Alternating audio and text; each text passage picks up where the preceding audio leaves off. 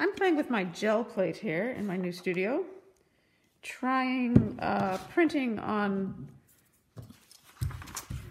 some already printed papers. I have this dictionary page here, and these I'm going to use for collage papers. So I'm not trying to make images here.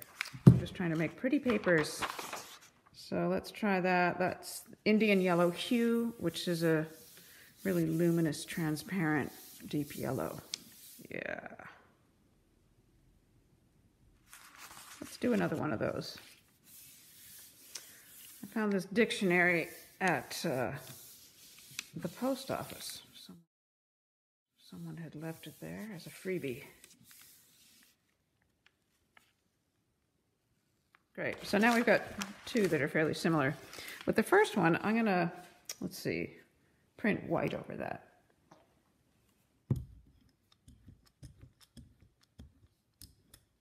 I'm gonna use this butcher's twine as a mask. You can see I've already used it. It's got that gray, deep gray paint on it, but it's dry, so it shouldn't interfere with this process.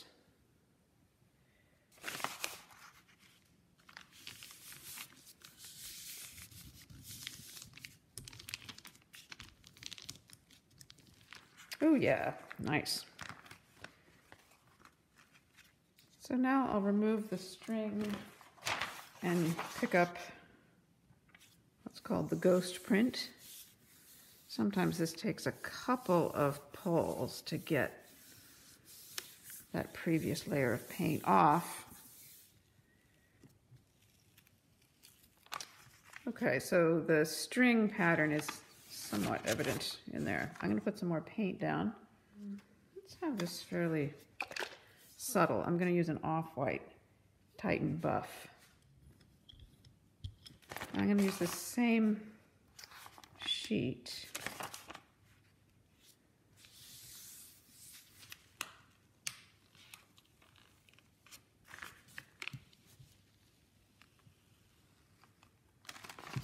Yeah, so it's got a little more paint on it, a little more subtle.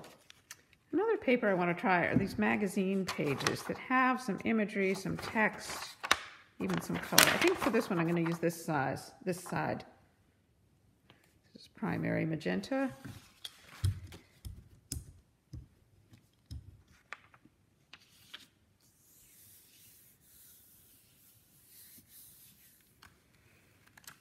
Ooh, look at that. Okay, so that's leaving the image on the gel plate. So how do we make use of that? Maybe just a sheet of cheap drawing paper?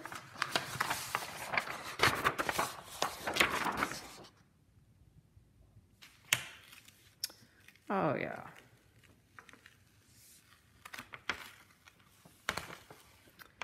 Well, now we know an interesting way to get images. Wow. Not sure what I'm going to do with that. I'm going to use quinacridone magenta over the primary magenta. So it should be sort of low contrast paper. This might just completely obliterate the image, but we'll see.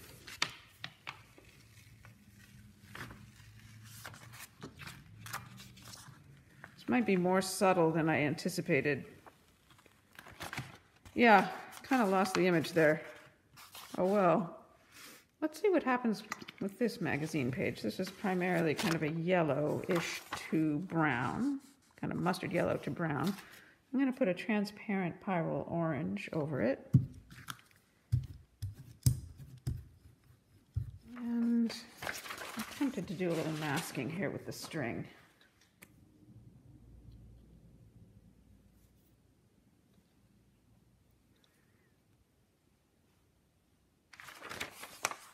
Ooh, look at the other side.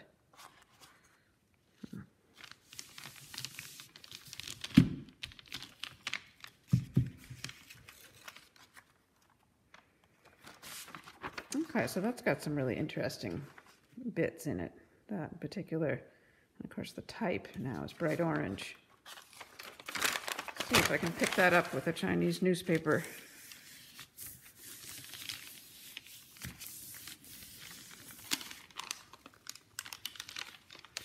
Yeah, nice.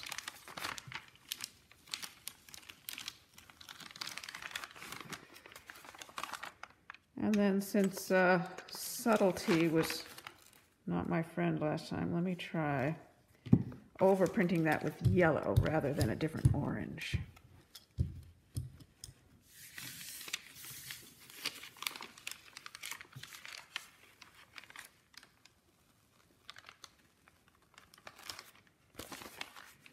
There. Let's try this magazine image on white. And kind of interesting thing about using printed materials and different papers is that they not only pick up the paint differently from each other, but they also, some of them, as we saw, leave something on the plate.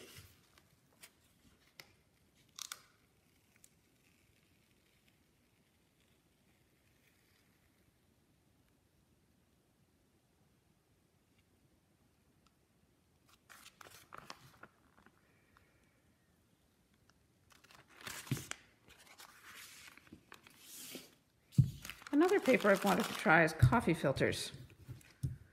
They're pretty strong and they make pretty good transparent or translucent collage material. So let's just try a straight pull, one color.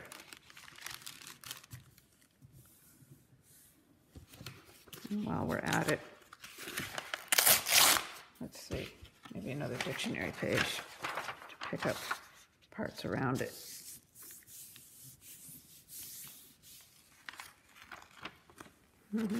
So we get that, and I don't know if there's any surprises with the coffee filter.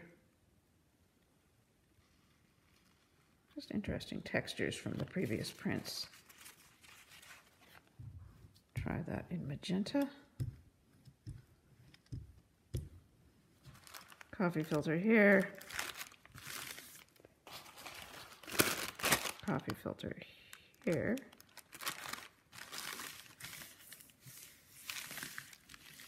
And then use the same dictionary page.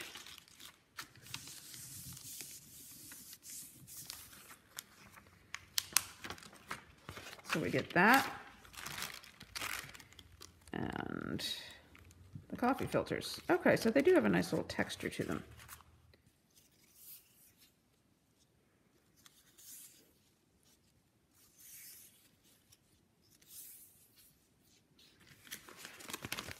I'm taking this red printed New Yorker page and print orange over it. So should be a fairly low contrast kind of tone on tone pattern.